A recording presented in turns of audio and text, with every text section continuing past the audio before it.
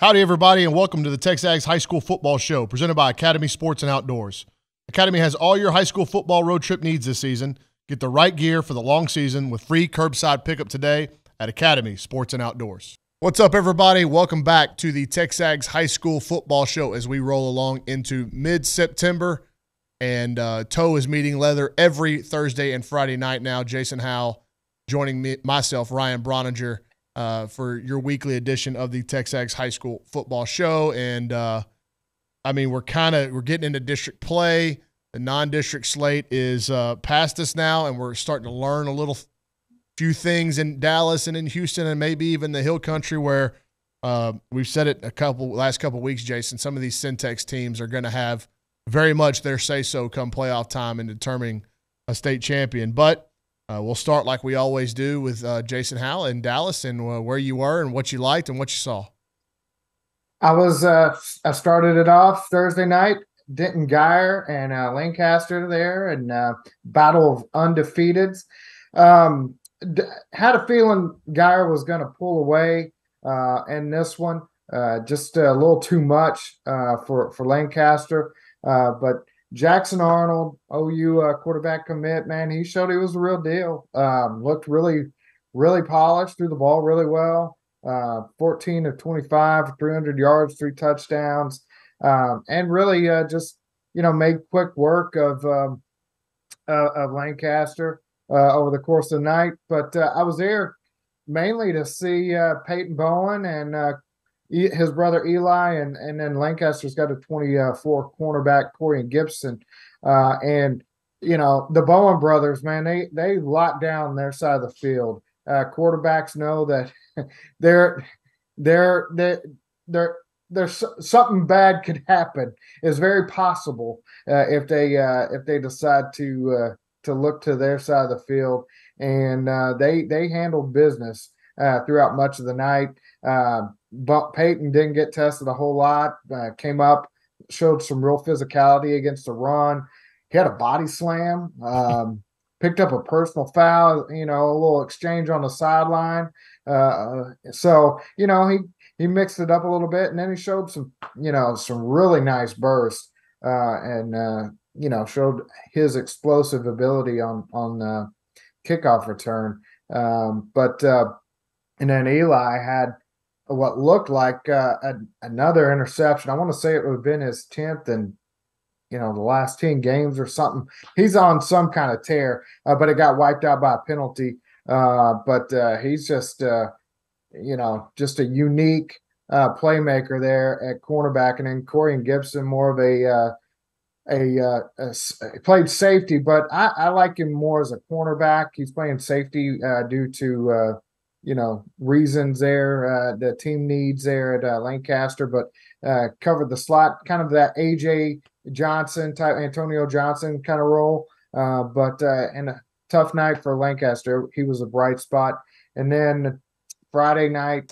Hold on, doesn't Denton Geyer have a big one this week? I was scrolling through Twitter. I think they got Prosper, maybe. Yeah, they do. That's another undefeated one. Yeah. That'll be their first district matchup, it's going to be a real physical ball game. That's one thing you can bet Prosper is going to do. Yeah, I feel like Prosper is one of the more underrated programs up there in the Metroplex. Like, don't get talked about enough. Like, not elite, but definitely in that next group. They play in that district with Allen and Geyer, so they get overshadowed in district, and but they're always a fearful matchup for somebody in the first couple rounds of the playoffs, and they're capable of making a big run. They play great defense, like I was saying, but big matchup again for Geyer. But I'll be honest, I think Geyer's going to move to 4-0. But they'll be tested for sure this week. Well, I didn't mean to cut you off. Go ahead and go into your Friday game. All right. Friday, I was at Martin talking about a physical ball game. Martin and Allen. Allen came in 1-1 and Martin 2-0. And I had a feeling, I've been talking about this Allen team. They're capable of really flipping a switch and making a run. They've, and they were able to slip past Martin, pull away for a 27-16 win. But just both teams really got after it. And it was a ball game deep into the fourth quarter. So Javion Tobiano not really tested. Again, a guy that quarterbacks really aren't going to throw his way too often. But looked the part of a top flight DB. Makai Sena and Zena Moslow went head to head a few times. So that was a good offensive line, defensive line matchup there in that 24 class. And, there were some wins and losses on both sides, but I thought both came out pretty respectably. And, for the second week in a row, saw Sena really show that controlled and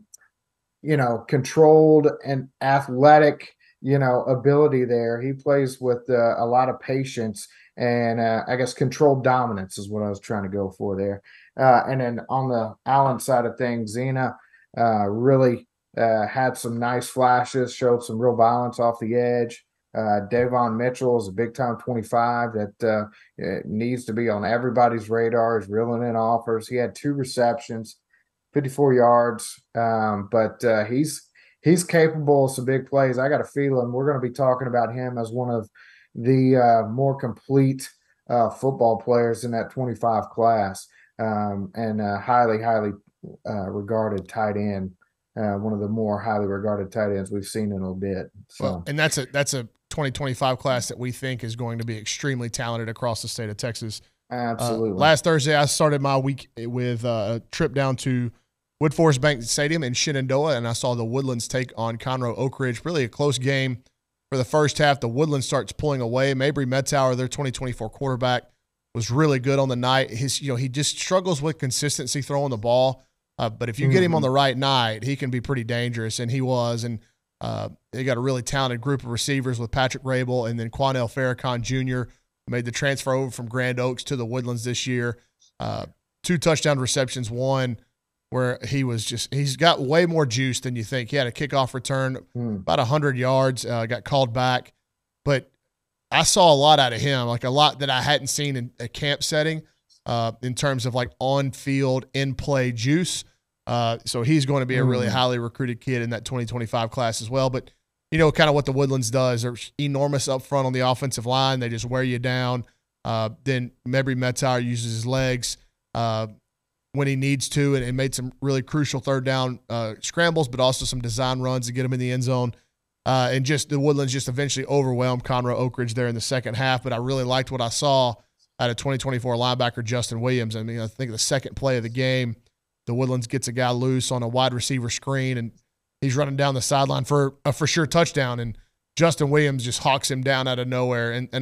If I were him, I would have that play number 1 on my highlight reel after my junior year, because it was super impressive for him to run down a receiver like that down the sideline. I thought he was an outstanding prospect. So from there, I traveled down to Southeast Texas, hit some schools on Friday, Jasper, went down to Port Arthur Memorial, who's I think up to number 3 now in the Class 5A Division I rankings. And that was a team last week, Jason, on this show that I spoke about. Put a pin in Port Arthur Memorial, and the other one was A&M Consolidated, just to kind of see what they were going to do.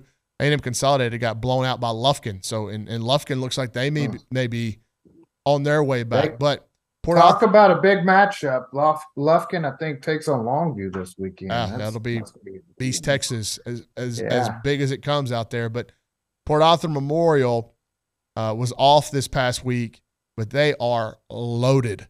I mean, they've got kids in the 25 and 26 class that their head coach, Brian Morgan, is convinced are going to be national-type recruits. And you go back to the Danny Gores and the Jamal Charles, like those classes that they had come through there in Port Arthur, pretty special group, and they're really looking forward to the future there. But currently number 3 in the Class 5A Division I rankings. And then Friday night, watched Nederland take on Silsbee at Lamar University in Beaumont. I thought it was going to be the first game I'd ever covered in my own stomping grounds of Nederland, but they're doing some stadium work, and it's not quite ready yet to host games. So they played that game at Lamar, and there to see Draylon Miller, and he didn't disappoint. Third play of the game, takes a little inside tunnel screen, shakes 2 guys, runs through a tackle about 20 yards down the field and scores from 65 yards out. And then, had a few other catches throughout the game, played safety. I mean, the kid is just a phenomenal athlete. He is Yeah. you had to put him kind of in that football player mix when you start ranking these prospects. But wherever you kind of envision him at the next level, it's hard to see him not being successful just because of the traits he's got. He could play running back. He could play receiver. I think he could play inside receiver. He could play safety. If he wants to get bigger, he could play more toward the box in a linebacker role. Just an outstanding overall football player. And he was great in the game and will be in College Station this weekend to see A&M take on Miami, along with a lot of these kids that we've been talking about or are talking about this week and the last few weeks. So, Jason, in Dallas, any other scores really stand out or even across the state? Yeah, I got a few, man. It was good to see Alito kind of rebound with the big win over Justin Northwest. I tell you what, that North Crowley 28-20 win over Lucas Lovejoy. Yeah, that's big. To hold Lovejoy to 20 points is really hard to do. That tells you how special that Crowley defense can be. That's a team effort. They went in there and they handled some business for sure. So that's 2 losses now for Lovejoy. I saw Byron Nelson 79-20 over Denton Braswell, and Denton Braswell is a program that's kind of on the rise out there, and they've put together a pretty good start to the year, and to have Byron Nelson come and just lower the boom like that. Quarterback Jake Wilson, 29-33 for 485 yards and 4 touchdowns. On the season, 73-91 for over 1,000 yards, 10 touchdowns, 1 interception. 73 of Jake 91? Wilson, yeah, 73-91. That's pretty impressive. I can't do that completion percentage off the top of my head. I think it's over 80%. So he's doing something. What class is he? He's 23. Wow. So, wow. Yeah. He's putting together some real good tape. I think some colleges are probably going to be pretty interested in. And Byron Nelson's got a talented team. They're in that district with South Lake. And so I got a feeling we're going to be hearing a lot more about Byron Nelson over the next few weeks.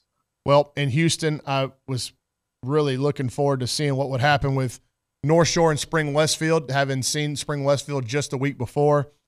And the North Shore machine has turned on, Jason.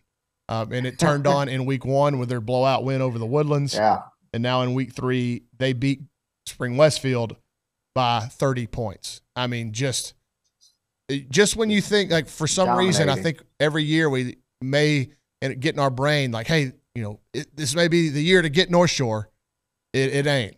They're rolling, and they're rolling right into that district schedule, which is going to be a really tough district schedule now with the Atascocita and C.E. King, Summer Creek. So some really tough matchups in there for North Shore. But with the way they're rolling right now, John Kay and company, like they got their eyes set back on Jerry World for the 4th year in a row. Another big one that stood out to me in Greater Houston was Katy 14, Katy Tompkins 13. Now, Katy has, I think they're now 85-2 in their last 87 home games. One of those 2 losses was to Katy Tompkins in the district a few years ago with Jalen Milroe as the quarterback there at Tompkins. And they nearly pulled it off again, a 1-point win for Katy. I thought that was super interesting considering that, Tompkins they looked okay in their week 1 win against Cy Ranch, but they are clearly, they're playing much better ball than they were there in that first week. And then a small school score that stuck out, go all the way. I mentioned Jasper. They lose to Newton, and I thought that was a game Jasper would handle well. But Newton, you want to go like pound for pound athlete over the course of the last 10 years per town. Newton may be in the top 5. Newton's got some dudes. They're always talented. Yep. They're always fast, and they're always going to be pretty well coached. You can count on that. All right. Well, where are you headed this week, Jason? I'm going to start things off on Thursday night I'm going back out to Denton. I'll be honest. I think this one may be a little bit of a short ball game. But Denton Ryan versus Saginaw. Get to see 5-star Anthony Hill. And on Friday night, I'll be I'll be in Waco for Waco Connolly China Spring. Well, you're headed south, and you're just I am. I'm headed south, and on my way to College Station for the yep. weekend. Dropping in on Friday night with the little Waco Connolly China Spring action. I actually Two think that's a really undefeateds. good game Oh, it's going to because be China absolutely. Springs is a fantastic program, state Oh, champion last year. and they're gonna sling the ball around a bit. They got Cash McCullough pulling the trigger. They got some talent on both sides of the ball, and they're always a top program as you mentioned. And then Kobe Black, I look forward to seeing him get tested a little bit. He's had a few big plays over the last few weeks, but him and his teammate, I mean, shoot, they've got some dudes out there as well beyond Kobe. So I got a feeling we're going to see some really good football on Friday night, and two teams very familiar with each other going toe to toe, and it's gonna be a lot of fun down there. Well, I should say our intern Walker will be in Dallas on Friday night as well. I think he's seeing Parish Episcopal against South Oak Cliff. South Oak Cliff. And So I got a feeling it may be we may be talking about an 0-4 finish or 0-4 start for South Oak Cliff. wow, Parish Episcopal's been really good this year. Yeah, Javon Thomas hasn't played so far. He's been out with an injury, but could see him back real soon. But I don't think it's going to happen this week. Yeah, Parish Episcopal's got some guys. Daniel Demery's had a great year so far. Well, and then they got a linebacker that's pretty highly recruited, and they've got Caleb Mitchell Irving, and their quarterback. Maybe he's up there with anybody in the class in 2025. Sawyer Anderson he can throw it, man. He's a good one. Well, on Thursday I will be at Legacy Stadium there in Katy again to see Katy Pato take on Katy Maid Creek. Obviously, Pato's loaded on the defensive side of the ball. DJ Hicks, A&M commit Damian Sanford, 2025 offer Dejon Petaway. Jara Anderson, Alex Kilgore, C.J. Johnson, Cortez Hunter. I mean, that Katy Pato defense is loaded with dudes. Who aren't you watching? Yeah. And then and Maid Creek's got some young kids. Coach Jensen there at Maid Creek. They got some 25s that are really impressive. Tayshawn Wilson, 23 corner, committed to Baylor. But they've got a 25 safety that I'm really interested to get my eyes on because he's starting to create a little bit of buzz there in Greater Houston. Then on Friday, going a little bit south of Sealy to East Bernard. It'll be my first trip to East Bernard, going down there to see Shiner come up and play and A&M commit Dalton Brooks, who's been fantastic and been Mr. Everything, and really a Houdini act last week or the week before to pull out the win in overtime for Shiner. Just an incredible 2-point conversion. If you can go online and find a clip of that play, he's just been as needed and as advertised for the Comanches there in Shiner. So that's our week 2, or not week 2, our week 1 of the district docket. I think we're in week 4 of the season now.